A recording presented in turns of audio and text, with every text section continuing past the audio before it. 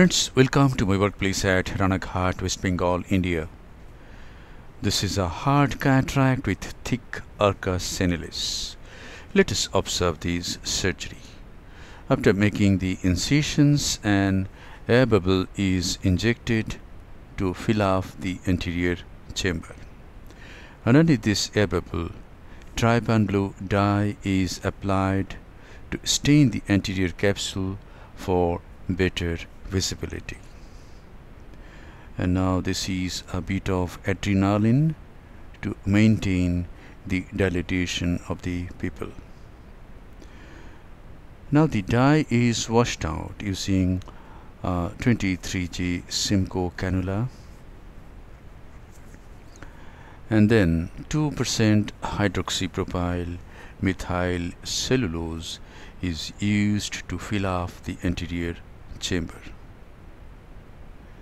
The SPMC is applied over the corneal epithelium, and now capsulorhexis. As I try to rhexis, the whole lens moves, so very gently, very slowly I do the rhexis, and my aim is to do a large rhexis because this is a hard cataract, and with weak zonule we must do a rhexis of about 6 mm to manage the nucleus safely. If we do a smaller nucleus, zonular stress will be more at various stress stages of surgery. Now I am trying to do hydrodissection, and hydrodissection is being done injecting small amounts of BSS at multiple points, at various points, almost all around. And I didn't try to rotate the nucleus in this case because zonule is weak. My plan is to divide the nucleus into two halves, and then I'll try to rotate the nucleus. If it doesn't rotate, then I will do hydro again. At this moment my plan is to divide the nucleus into two heminuclei, and my technique is what I call submarine chop. The phaconeedle goes in with its bevel down. Some superficial lens matter, which include cortex as well as some amount of epinucleus, is removed.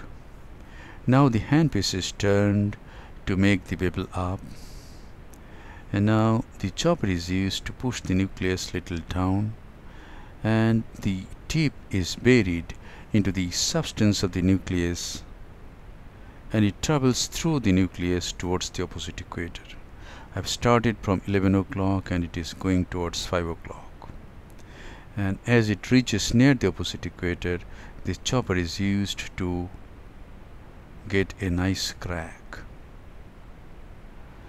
At this time I did some more scalps and got a very nice crack, and I find that the nucleus is rotating nicely. And now I rotate the nucleus 180 degree and try to separate the two heminuclei, and there is complete separation of the two heminuclei, and this heminucleus is larger in size. I'm trying to divide this nucleus into two fragments.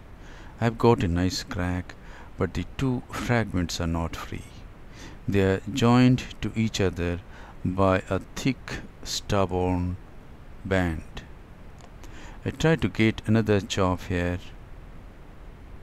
another free fragment, but I didn't get. These fragments are also joined to each other by the central thick stubborn band.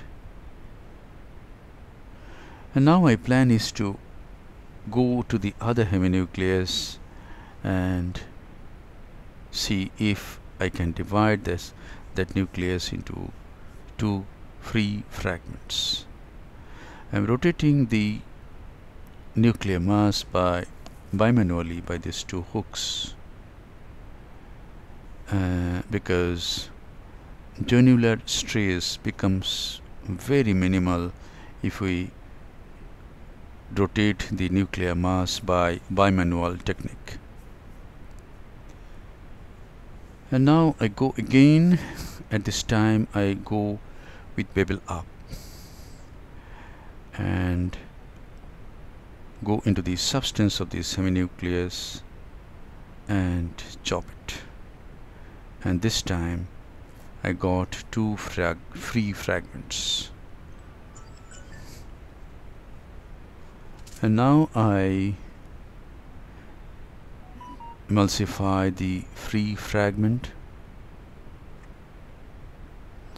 On the right side, I start emulsifying the fragment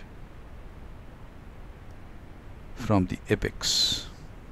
Now I go to the other fragment, start emulsifying from the apex.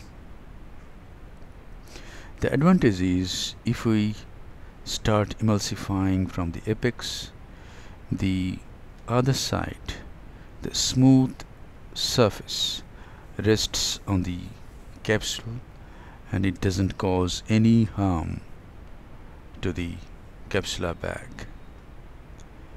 And now I came out, injected visco, and I'm trying to rotate this large seminucleus and place it in front of the phaco needle that is going to be introduced. But before that, I want to do some manual work.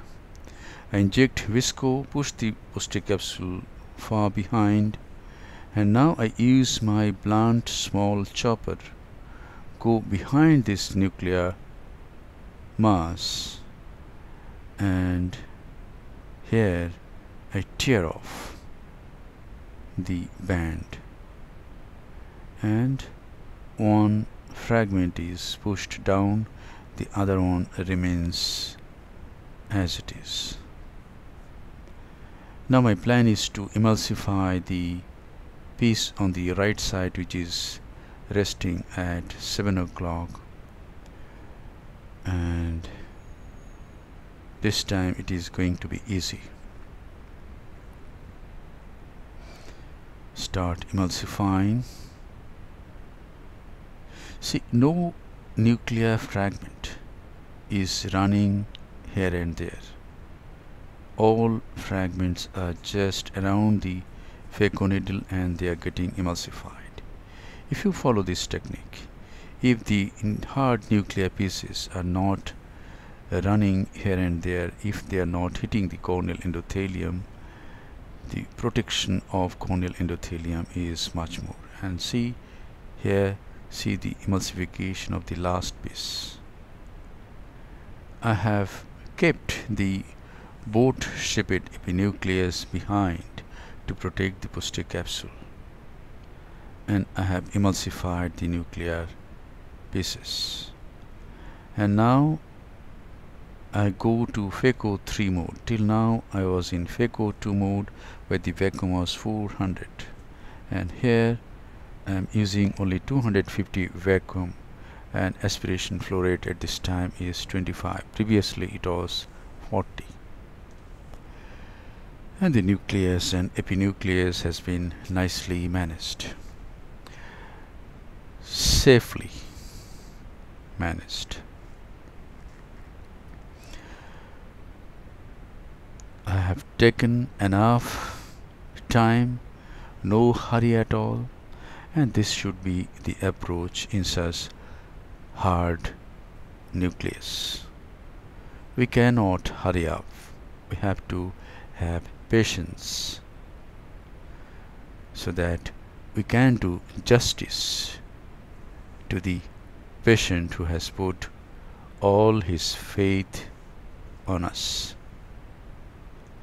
Yes, nucleus, epinucleus and cortex has been nicely removed, And now I'm going to implant an intraocular lens, and this is a hydrophilic acrylic intraocular lens loaded on this butterfly shaped cartridge.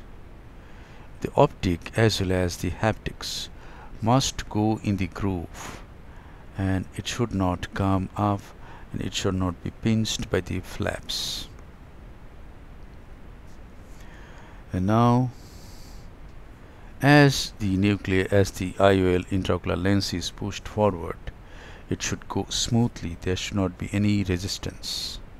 If there is some resistance, it means the one haptic has been caught in the between the two flaps. Now I have enlarged the main wound little bit, say by 0.2 millimeter. So the 2.8 millimeter wound has become about 3 millimeter. And now this is hydroimplantation of the intraocular lens.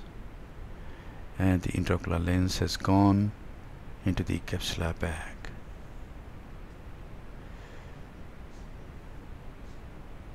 If we implant an intraocular lens keeping the antechamber formed by irrigation, if we don't use any viscoelastic substance, then we achieve two things. One is we avoid the risk of high intraocular pressure postoperatively, which can be caused by retained visco. Another thing is we save lot of time, because if we use visco, we have to clean it thoroughly. And the case is done. The side ports have been closed. The main wound has been constructed in such a way that it will not require any hydration. Integrity of all the wounds are checked and the case is concluded. Thank you very much for your attention. Hope this video will help you in developing your surgical skills. Be a great surgeon and serve your patients with love, respect, compassion, and great surgical competence.